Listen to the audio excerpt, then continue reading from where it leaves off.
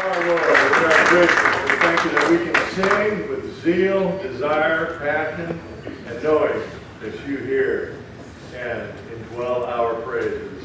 Thank you, Father. Thank you, Jesus. Thank you, Holy Spirit. And it is in the name of Jesus we say, Amen. Good morning, Army of God. Looking good. Praise the Lord. Good stuff. Hey, just a quick reminder, we will be having a choir practice right after second service. So grab your coffee and whatever good stuff's coming out of the Being Redeemed. And then we will meet. We'll pass out materials and things. So fellas, all the men's group, I expect to see you here. And I don't want to have to be entertaining a bunch of ladies. I need some guy help here, fellas, okay? So good stuff.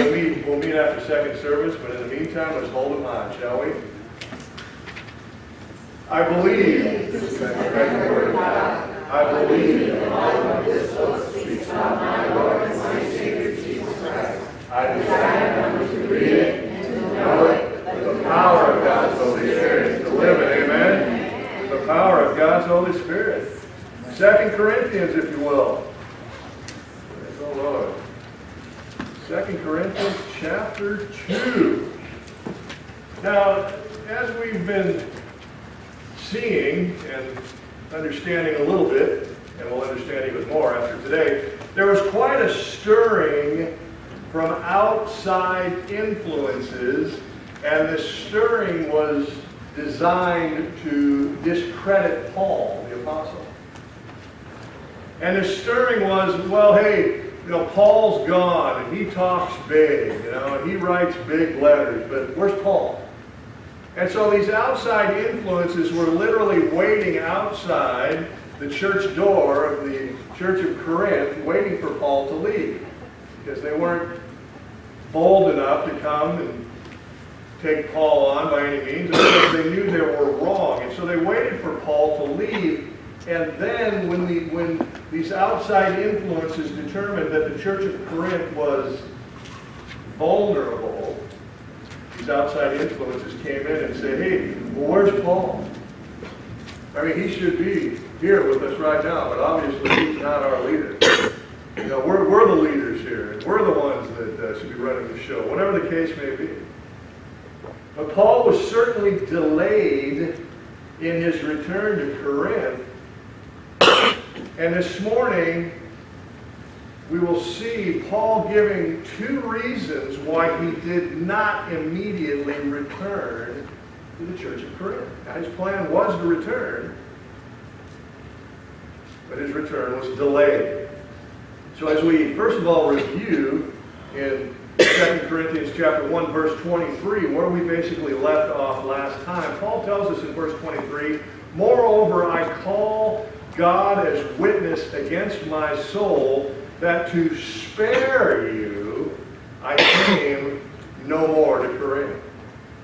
And so Paul was revealing, I wanted to spare you. We're going to see this morning what Paul was concerned about. But he wanted to spare the church he was writing, and we'll see that a little more in depth. So Lord, we ask you to bless your word for your glory, for our benefit. In Jesus' name we pray. Amen. So 2 Corinthians chapter 2, verse 1, I determined this within myself, so I didn't want to come right away in order to spare you. So I determined this within myself, that I would not come again to you in sorrow. For if I make you sorrowful, then who is he who makes me glad but the one who is made sorrowful by me? And so Paul is revealing, I delayed my return because you guys were dealing with the corrective measures that I had previously written to you in the letter, the 1 Corinthians letter. You're dealing with that, and it brought you some sorrow. And Paul was saying, so I didn't want to add to your grief by showing up while you and the Lord, as the Lord was guiding, directing, and correcting you, I didn't want to show up and make you feel even worse. I wanted to spare you of that. And so what a generous position that the Apostle Paul has taken. So I've detained my return for exactly that, because you are already wrestling and trying to iron these things out. In 1 Corinthians chapter 5, we remember, in 1 Corinthians 5, Paul wrote to the Corinthian church, it is actually reported that there is sexual immorality among you. We remember in 1 Corinthians chapter 5, noted many of the challenges in the church, but the one that topped the list, if you will, was it was brought to Paul's attention that there was a son having physical relationship with his dad's wife. We remember that in 1 Corinthians 5. And so that was really kind of the pinnacle, amongst all the other nonsense, but that was the pinnacle. And so Paul reported back in the first letter to the Corinthians, he says, hey, deliver such a one to Satan. In other words, take this man that's having relationships with his dad's wife, take him and cast him out of the church. Because we remember what was currently going on in the Corinthian church. They were boasting about their liberty. Oh, we're showing grace to the sinner. And Paul was saying, oh no, we show grace, but we also point out sin. And we don't allow it. We don't allow it. You don't get, anybody can come into this church and have their lifestyle, but you don't get a platform to promote that lifestyle. Oh, anybody's welcome. Anybody is welcome to come and sit. But you don't get to promote ungodly activity. You don't get to do that. You do that somewhere else. Frankly, you go to City Hall or whatever, announce that. But you don't do it in the Christian church. And that's what Paul is saying. You have allowed this lifestyle practically to be promoted. And so Paul was correcting that amongst the other things. But again, this is the pinnacle. So deliver this man, deliver such a one to Satan for the destruction of his flesh. In other words, Paul is saying, cast him out of the church, that maybe that might arrest his attention. Being booted out of the church. That might get his attention. So turn him over to Satan for the destruction of the flesh, we remember in 1 Corinthians 5, that his spirit may be saved in the day of the Lord Jesus. So let his flesh be tormented, that his spirit would finally be reawakened. And that's what Paul was saying. And so Paul realized that the Corinthian church had done exactly that. They casted this man out. And we'll qualify that later in 2 Corinthians. But Paul had gotten word back that, oh yeah, hey Paul, the Corinthian church casted this man out. And so Paul was saying, so you did that and now you're grievous. You've understood the error of your sin. You're promoting this man in the church. Now you're having a hard time. So that's why I delayed my return. I was wanting you to kind of heal from that and be ministered to by the Lord. I didn't want to disrupt that. But was that the message that the outside influences were bringing? Certainly not. See, that's where outside influences come. They come when you're vulnerable. When you're down, does Satan come and say, oh, gee, I hope you get better so we can get back into the spar? Is that what he says to you? No, not at all. So these demonic influence, outside influences, were kicking the church while it was down. Kicking Paul while he was out of the picture, so to speak. And Paul has finally gotten to a point to say, hey, I've got to deal with this. I've let it go. I've been praying about it. I've left it with the Lord, but now the Lord is saying, Paul, I need you to now put pen back to paper. I need you to write this 2 Corinthians letter. So guys, I've delayed my revisitation because you were sorrowful. You saw the error of your ways, and I wanted the Lord to minister to you. And so in verse 3, Paul continues in our text, 2 Corinthians chapter 2, verse 3, and I wrote this very thing to you, lest when I came, I should have sorrow over those from whom I ought to have joy, having confidence in you that all that my joy is in the joy of you all. And so I resisted from returning so quickly because I knew you were down in the dumps. And frankly, Corinthian church, when I come back to see you again, man, I want it to be a good time. I want it to be upbeat. I want it to be joyful. For out of much affliction, verse 4, and anguish of heart, I wrote to you with many tears, not that you should be grieved, but that you might know the love which I have so abundantly for you. Did you catch that? I wrote during much affliction. And as I was writing the letter, I had anguish of heart and many tears. Paul is saying you're listening to nonsense and you know it's not true about me. You know in the bottom of your heart it's not true. You know that.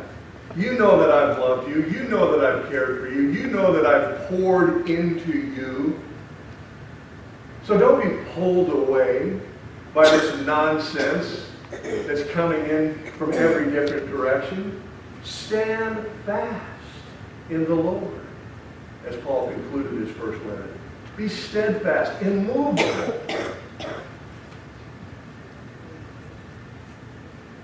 But with much affliction, with anguish of heart, and many tears, I wrote to you that you may know the love which I have for you. Now, correction is rarely easy for someone to receive. Amen? Right? I mean, it's tough. May I boldly suggest that the hardest task for a leader in ministry is correction. It's correction. I hate having to correct people. I can't stand it. I beg the Lord, Lord, wouldn't you please step in? And of course, the Lord's always in the incident. But Lord, I really don't want to be your messenger in this thing. I want to be the messenger of glad tidings and good cheer. Right? I don't want to come and say, hey, man, I got to take you out of your position. What? I mean, the minute I say that to anybody, trust me, they turn around and say, oh, you're from Satan himself. I mean, I've heard it all. It's amazing. Absolutely incredible. The hardest task for a leader, I suggest, is the corrective measure. People don't want to hear that. They don't want to hear it. You know what? That old saying, a little bit of knowledge can be dangerous. Well, we know a couple of Bible verses, and all of a sudden, we're qualified to know what the Lord is speaking to the pastor. I mean, Moses was challenged, remember? And we remember when the earth opened up, and Korah went, bye-bye. Wow. Scary stuff. And here Moses is the most humble guy that had walked the earth. And yet after he was being challenged, the Lord said, no, enough. And now Paul is being challenged. And Paul is saying, no, this is going to stop. This is the Lord's church. It has to stop. So my love, you know, through tears, through anguish of heart, through much affliction, you know my love for you. Because even after all the nonsense, I am still with you. Not physically, I'm with you spiritually, yes. My desire is to be with you physically. But we remember Paul was the missionary church planter. Paul was constantly on the move. And Paul was guided by God the Holy Spirit. And he doesn't apologize for that. He is just reminding the Corinthian church, my desire was to come to you, but the Lord changed my plans. Far be it from me to argue with the Lord. And so that's why I'm penning this letter to you, to show you, hey, the reason why I'm not there currently is because the Lord has me on a different mission. But I'll return. It'll be okay. But I still want to bring these corrections to you through letter. And in verse 5 he continues, but if anyone has caused grief, oh, he has not grieved me. So this man that was having relationships with his dad's wife, you know what? It doesn't really bother me. I mean, it's wrong, I'll point it out. It bothers me in that regard. But I'm not offended by that.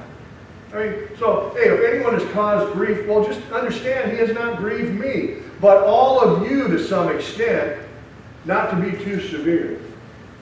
So Paul is saying, yes, the church has been grieved. Correctly so. So you acted. And you punished. And in verse 6, this punishment, which was inflicted by the majority, by the church board, what have you, this punishment, which was inflicted by the majority, is sufficient for such a man engaged in this particular behavior. So the decision to remove the man from the fellowship was correct. It was sufficient. So that on the contrary, you ought rather to forgive and comfort him. So you've removed him. He's no longer a liability to the church. He's out in the streets now. But now you should consider forgiveness and comfort, lest perhaps such a one, unless this man becomes swallowed up with too much sorrow. Remember when we introduced this letter?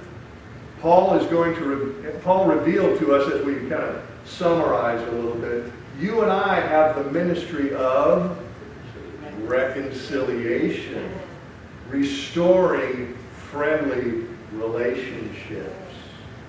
So Paul is saying, you identified the sin, you responded to it, and you removed that person from the fellowship. Correctly so. Now, as a period of time has gone on, you now need to respond back to this man in order that he does not become swallowed up because of his guilt. This man has recognized his sin, and now that he has publicly addressed that and proclaimed that, you now need to go alongside him. You need to comfort him. You need to run to him. And verse 8, reaffirm your love to this man. The corrective measures have worked. Now, go restore. Reach out. Because otherwise, Satan will come along and swallow him up. Satan will come along and say, nobody wants you. Your dad doesn't want you. The church doesn't want you. You're out here in the street. Nobody wants you. And Paul is saying, don't let it happen. He has repented. Run to his side. Run to him and reaffirm your love to him. Verse 9, for to this end I also wrote, that I might put you to the test. Are you going to listen to my direction? And not only listen, but follow up. It's a test, Paul was saying. These things I've written to you have not been suggestions. They're not things that you should debate with your factions. No, these are commands. They're commands of the Lord. And I have the authority and the power of the Holy Spirit to deliver this. So now the question is, are you going to follow these directions? Paul was saying. This is a test. I want to see whether you are obedient in all things. It's a test of the Lord. Now, whom you forgive anything, hey, I also forgive. I'm not offended. You want to forgive them? Great. I'm down. They're clear in your eyes? I'm with you. I trust you. You're a spirit-filled congregation. You say, hey, we want to restore the guy. Paul says, great. I'm right behind you. I'm not going to argue that with you. That's a local issue. And we need to deal locally with issues. And that's what Paul is saying. Take care of it. If you're telling me that you're going to restore the guy, hey, praise the Lord. That's great. You're in authority in the church and the fellowship that God has placed you. Good. I'm good for that. Thanks for letting me know. So you forgive him? Hey, I also forgive. For if indeed I have forgiven anything, I have forgiven that one for your sakes in the presence of Christ. And here's the hook, verse 11. Lest Satan should take advantage of us. We're all in this together. You're telling me that he is qualified, he has refreshed himself, he has repented, he has changed. You understand that? And you know what? I'm with you. I support you 100%. You're my proof. You've told me the man has changed. That's all I need. I don't need a videotape. I don't need any audio. I'm not going to send Timothy to hide out and watch his activity. You're telling me the guy's golden? I'm good. Under the glory of the Lord, lest Satan should take advantage of us. Lest Satan should say, oh, you know, this guy's a loser, leave him outside. And Paul's saying, oh no, we're not going to let Satan take advantage of us and leave one of God's anointed outside. We're not going to do that. We're not going to do that because we are not ignorant of Satan's devices. We're not ignorant. We are smart, spirit-filled, Bible-educated men and women. Now we need to qualify our position. That's why we have fellowship. That's why in the women's ministry, in the men's ministry throughout the week, we have the formal study. It's formal. And we all sit and listen. We have pen and paper, and we're taking notes, and we're following along. And when we have a question, then we might just write down a little bullet note. Oh, ask afterward that I need a little clarification. Okay, I'll just jot that down. Because we don't disrupt anything. The teaching is going along smoothly. So, okay, I'll just jot that down so I don't forget. And half the time, lo and behold, my question gets answered further into the study, right? How many times has that happened? We go, oh, okay, great. Scratch that out. But see, we didn't disrupt anything. We didn't disrupt God and the Holy Spirit. So in our men and women's studies, we have our formal teaching, and then we open it up for conversation, if necessary. Does anyone have any questions? Does anyone have something they need to clarify? As we're going to be gathering in communion this morning, if anyone has a question about their salvation, this is the place to ask. We don't have to go outside these doors and say, gee, am I qualified to take communion or not? We ask right here. Because the answers are held right here in the body of Christ.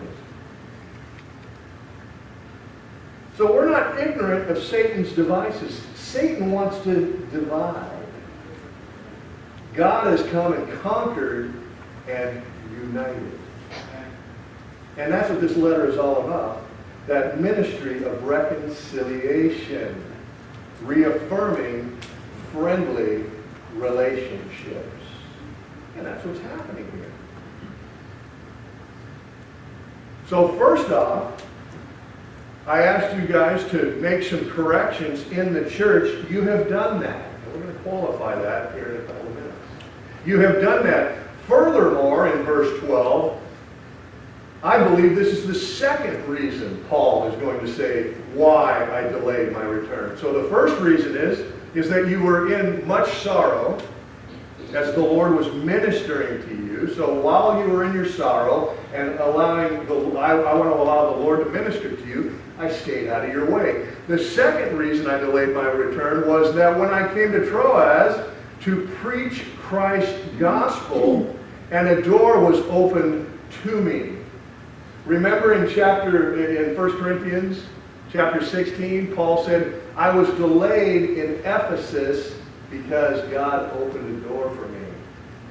And so Paul is saying, I have my plans, much like you and I, but when the Lord's leading our lives and he says, oh, those are great plans, Greg, but this is what you're going to do today.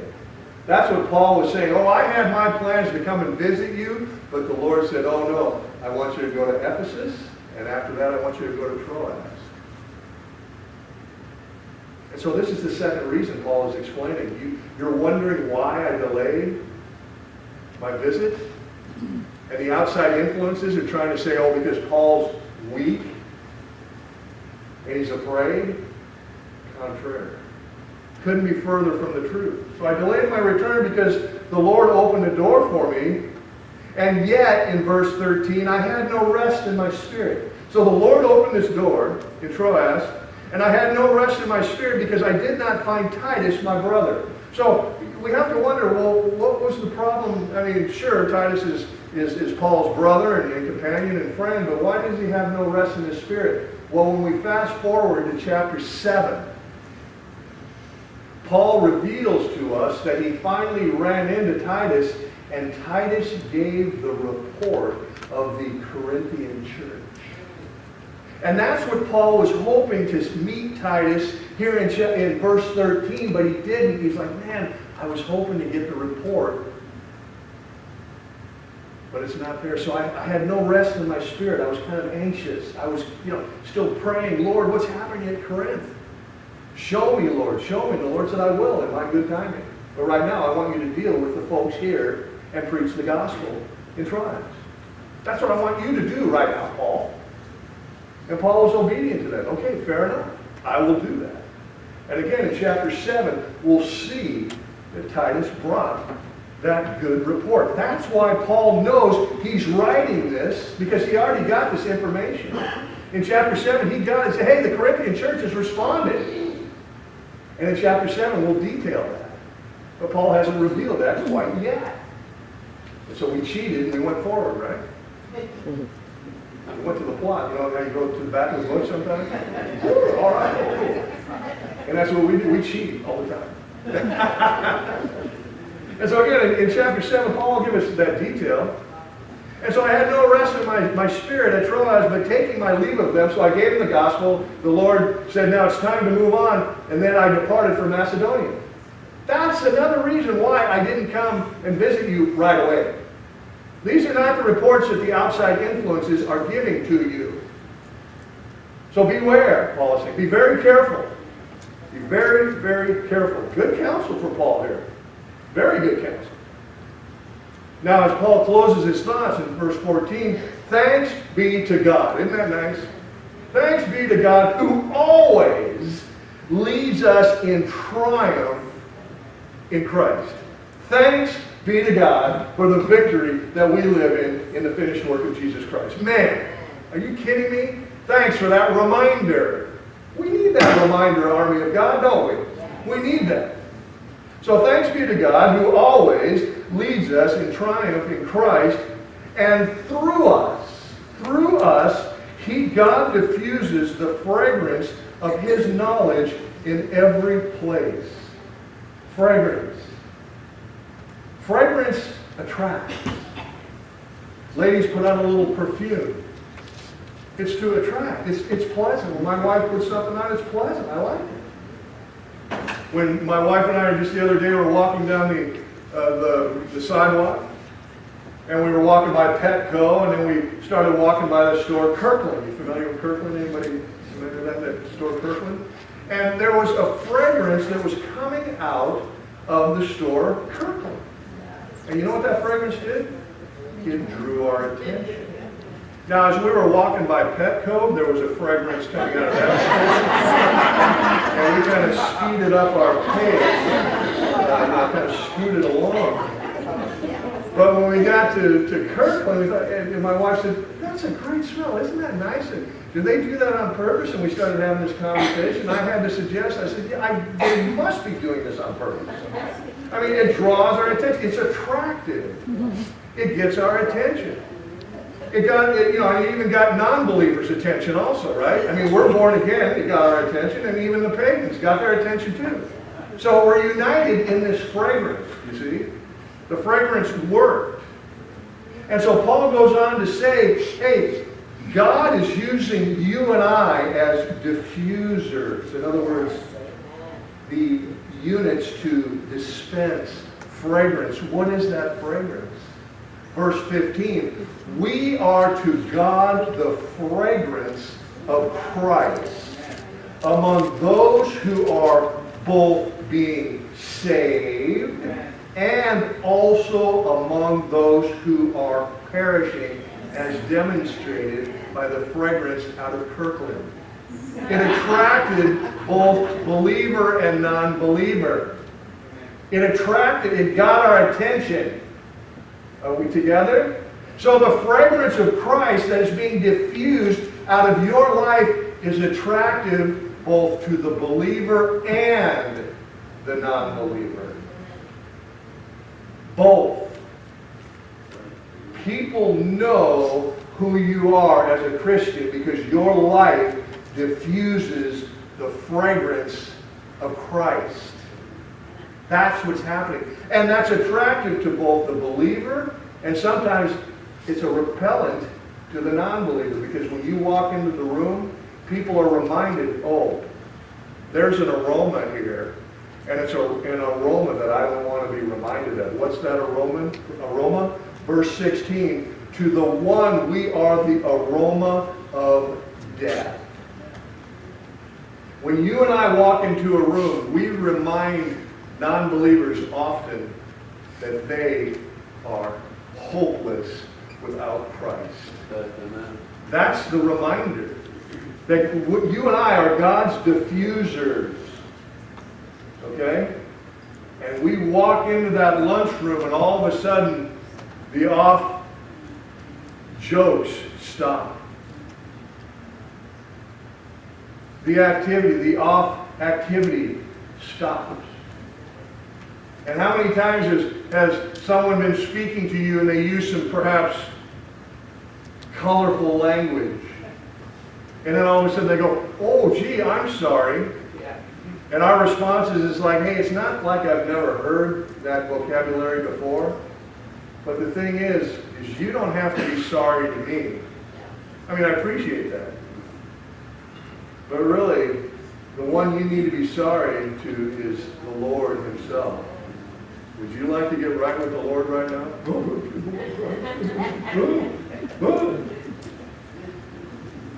When I used to go to auditions for cover bands and things, and I was looking for some gigs and some side things to do years ago, and I never told anyone that first of all, that I never told anyone I was a Christian, let alone tell them I was a pastor. So I'd go into the audition and I'd lay down my chops, and usually it went pretty well. They said, hey, yeah, man, we'd love to work with you. We'd love to have you on board. And I said, yeah, oh, great. So we start talking and fellowshipping a little bit and said, oh, by the way, what do you do for a living?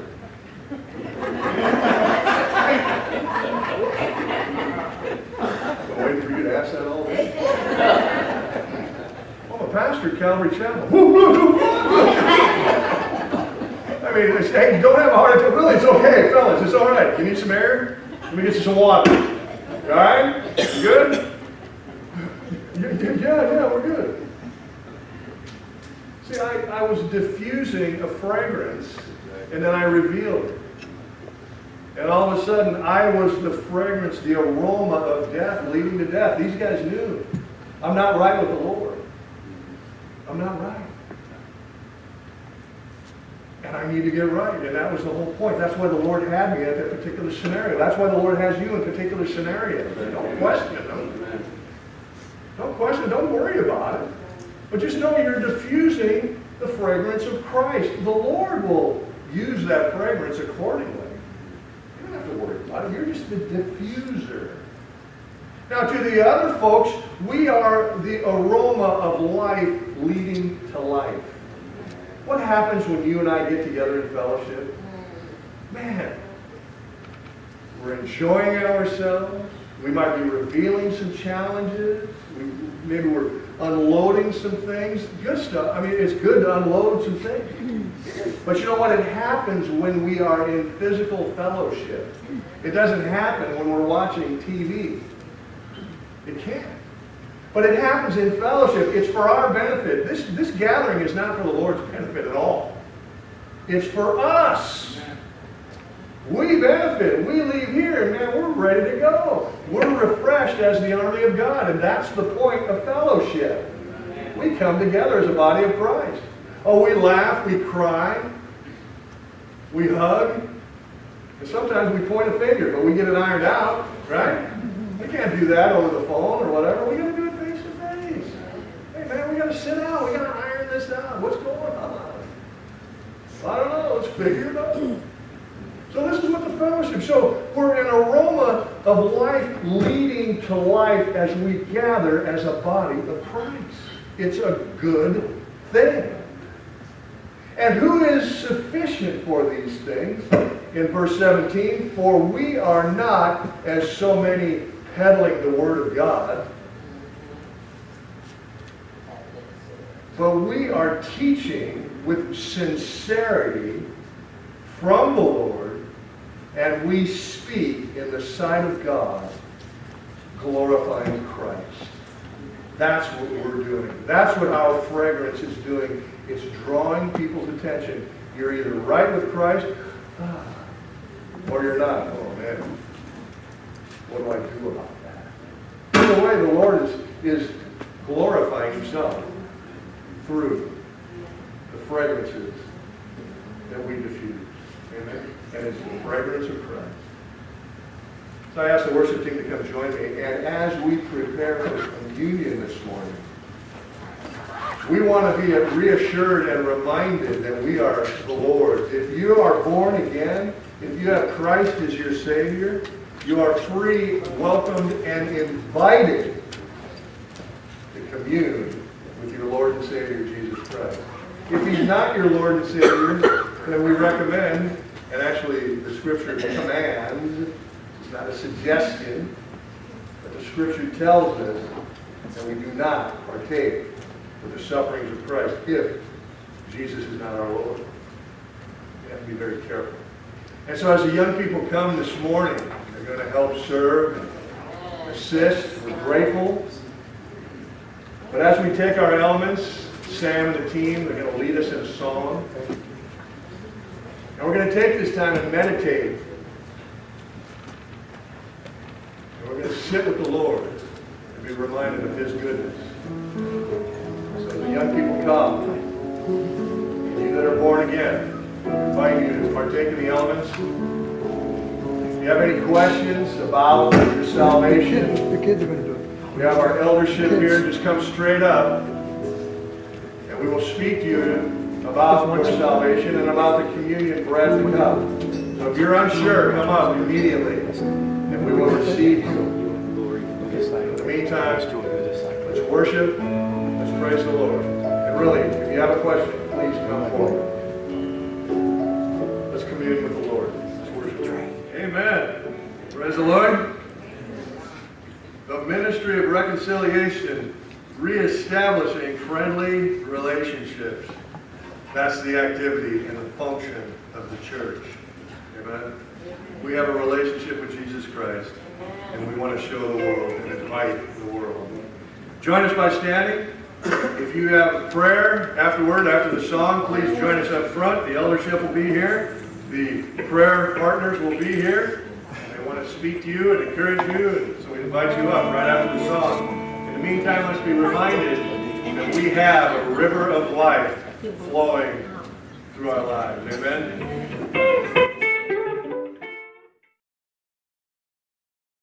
Hi, everybody. Pastor Greg, Calvary Chapel, Jurupa Valley. Hey, we're so glad that you've been enjoying the videos, and we just know that God has been touching you and just giving you a blessing through these teachings. But you know, we'd like to give you a challenge. Since this material is available, as you know, you can go to the website and pull these videos down, but we would like to challenge you. Since you're enjoying these teachings on a regular basis, we want to challenge you, why not share these videos? You've got lots of friends on Facebook and so forth, and social media. Why not inject the gospel message, the Bible teachings of the Lord into your share partners? It would be a great opportunity to maybe start a conversation, but we would really like you to be encouraged and consider passing these teachings on.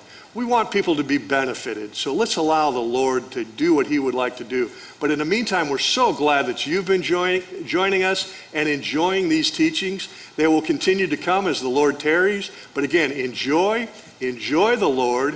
Thank you so much, and continue to pray for Calvary Chapel here in the city of Jurupa Valley. God bless you, Pastor Greg, once again, and we'll catch up with you next time. Have a great week in the Lord. Bye now.